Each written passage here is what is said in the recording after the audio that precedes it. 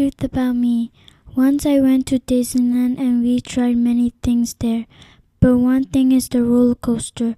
I was going to try it, but I don't want to. So my uncle said, "You should try the roller coaster." I said, "No."